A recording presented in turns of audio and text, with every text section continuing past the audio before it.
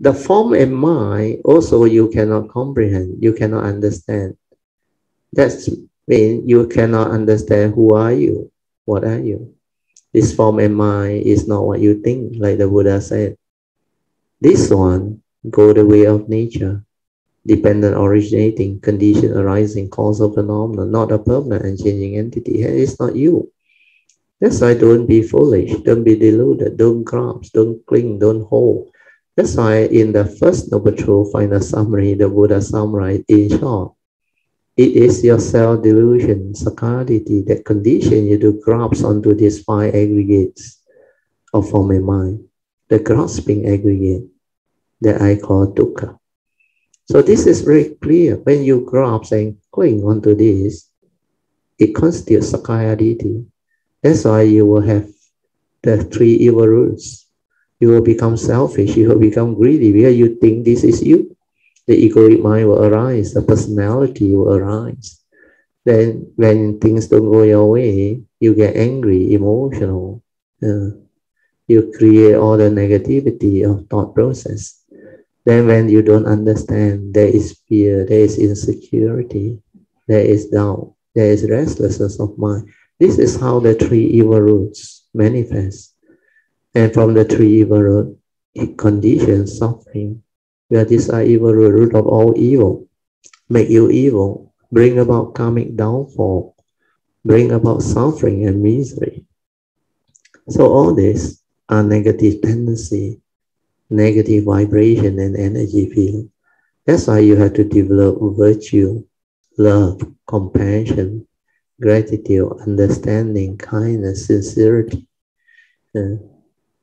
All this is to reverse the evil root. Where all these virtuous thought, kind thought, metta and all those things, they are devoid of the evil roots. That's why you have to cultivate right thought, leading to right speech, right action, and right livelihood. And to do that, you need wisdom, you need right view, right understanding. That's why the Dhamma must awaken in you, the initial wisdom, the Yoniso Manasikara. So that part is very good. So you see, this J. Krishnamurti quote is very important. So according to J. Krishnamurti, he said, you can sit in the right posture with your back perfectly straight, breathing correctly, doing pranayana. Pranayana is anapanasati, means using the breath as your meditation object. And all the rest of it, these are very common cultivation that the Hindu, they do during the time of the Buddha. For the next 10,000 years, but you will still be nowhere near perceiving truth. Why? Because you have not understood yourself. Who are you? What are you? You lack mindfulness. You lack awareness. You are not able to understand the way you think, the way you live life. You have not ended sorrow, suffering, misery. You still have fear, worry, anxiety, sorrow, and lamentation. And yet, you want to find enlightenment. That is the thought, actually developing the craving, the desire to become enlightened. But you don't know what enlightenment is. You don't know what wisdom is. Wisdom arises from self-knowledge. Self-knowledge to realize that the form and mind is not you. To awaken to its universal characteristic, to insight into phenomena, the two aspects of the five aggregate of form and mind. So all this is what the teaching is all about. That's why you look at J. Krishnamurti quote, you will come to know both he and the Buddha. They are both very wise. He didn't use any of the word the Buddha used. And yet, he explained the truth so clearly and so simple within just 7 lines. So this is for people who already have the understanding. They read very meaningful. But he had not cultivated. You don't have the Dhamma. You cannot understand him. That's why I say he don't teach you how to develop the understanding to understand all this. J. Krishnamurti, he himself have seen, understood all those things. But he cannot teach you how to realize that. It's just like the Buddha's advice. You have to walk the path yourself and realize and awaken yourself. He only give you the teaching, the Dhamma. He only show you the way. Buddha merely show the way. Like the Buddhist hymn, we also must walk the path. Buddha merely show the way. So this is the meaning. He can only tell you that this is not the way to actually realize enlightenment. To understand yourself, you need the silent mind, the awareness, the mindfulness to have this ability. So his quote is very beautiful. That's why he said 10,000 years, so you're wasting your time. Like I always say, you can go in and out of retreat, train yourself, make yourself very calm, very peaceful, and have fantastic meditation. All the so-called jhana, how to say.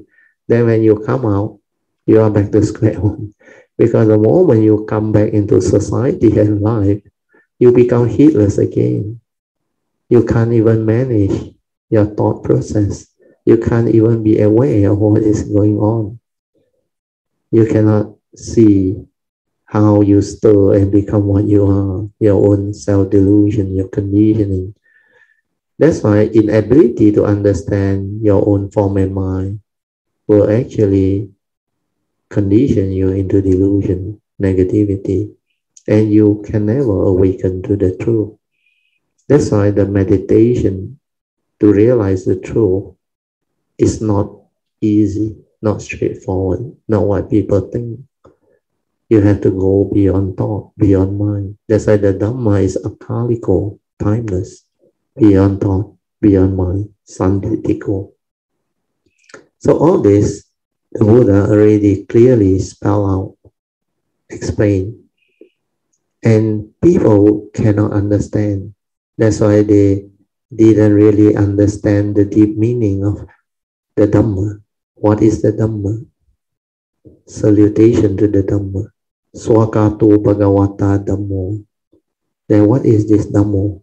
Well expounded is the Dhamma by the Buddha. What is this Dhamma?